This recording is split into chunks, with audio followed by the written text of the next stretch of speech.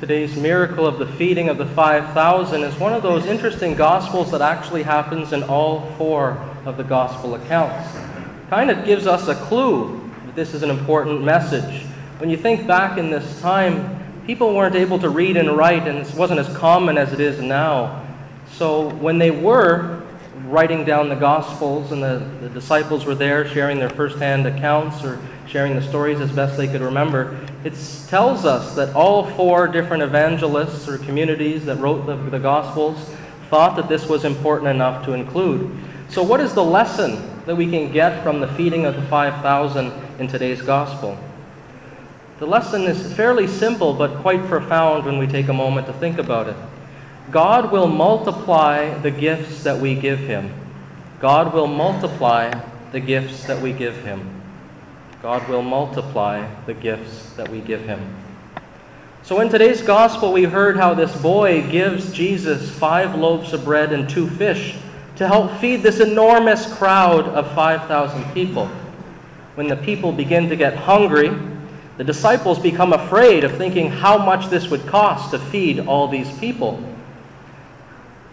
They were probably afraid because all these people were quite hungry, but they could have also been afraid at the grumblings of 5,000 empty bellies. But that didn't stop this boy from coming forward and presenting the 5 loaves of bread and 2 fish that he had. What's important is that he gave to the Lord everything that he had. He wasn't worried whether he had enough to feed all these people, but rather the focus was on his tremendous generosity. And look what happened. God multiplied the gifts that he brought forward. Nobody could imagine that 5 loaves of bread and 2 fish could ever feed 5,000 people. They couldn't do it then, they still can't do it now, and I doubt they'll ever be able to feed 5,000 people with 5 loaves and 2 fish. But that is exactly what Jesus did. He multiplied the gifts that were presented to him.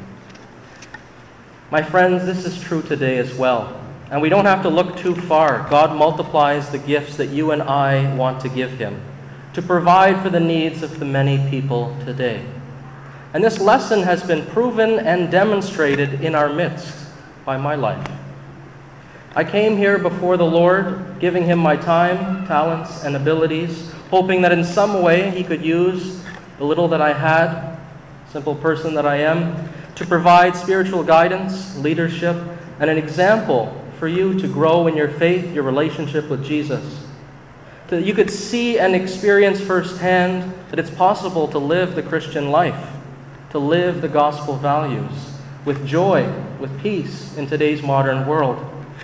God definitely multiplied the little gifts that I presented him and provided much spiritual food, much spiritual nourishment to you. You also learned how to live your lives faithfully through the gift of my life, the little that I provided him. God used my lips to speak to you, to share his word each and every week. He used the simple person that I am to share God's love and joy with you in our community. And the same is true for all of you.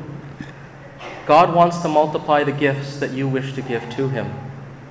I know that you all have gifts, talents, abilities, and much love to give, to share. If you offer them to God for his use, he will multiply your talents and your love. And this will bear much fruit and will feed many people in terms of your families, the people you work with, in our schools, and in our parish community.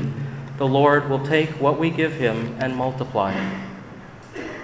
When we think about this little boy who provided the 5 loaves and 2 fish, it could have been very, very easy for him to decide that, well, this isn't going to make a difference with 5,000 people, why bother? Instead of holding on to what he had or doubting that he could even make a difference, he just generously gave what he did have to Jesus to use for the good of the people. So too, you and I may even think, we may doubt, we may wonder, we don't have much to offer. We may doubt that the little we have can make the difference in anyone's life.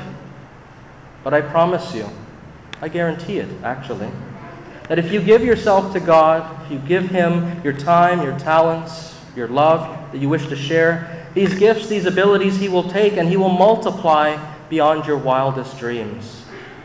In doing so, he will change the lives of all the people around you. Friends, let us pray that we may be generous in giving our time, our talents, our love to the Lord, because God wants to multiply all these things, all of our gifts, so that He may provide for the thousands of people around us who are starving, yes, starving, to experience the mercy and love of God.